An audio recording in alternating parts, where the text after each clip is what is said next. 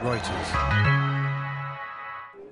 It's not hard to get into the festive spirit in Germany, given the number of Christmas markets which spring up all over the country from the end of November onwards. And these German families have all come to the Christmas market in Berlin to prepare for the festive season. In Germany, Christmas is a time for families, as they decorate the Christmas tree, exchange gifts and eat Christmas dinner together, although what they eat varies across the German regions. Like most Germans, Antje Gierke and her family celebrate Christmas in the evening on the 24th of December.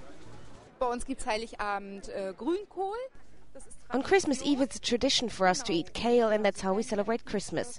In the afternoon, we go for a walk, then we decorate the table and eat dinner, and then we exchange presents. In the evening, we all sit together, drink a glass of wine, and play a few games. We have a Christmas tree at home and we sing a few Christmas songs. We celebrate exactly as we used to with our grandparents.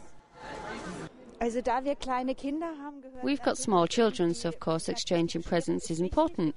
At Christmas we go to church, then afterwards we eat something nice, and it's always quite late, around 7 p.m, by the time we start opening the presents, and the children get impatient.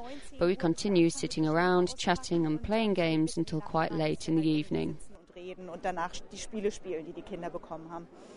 And as Christmas approaches, German families' thoughts turn to buying this year's Christmas tree and preparing all the food and drink they need for the festive season. In Berlin, Joanna Partridge for Reuters.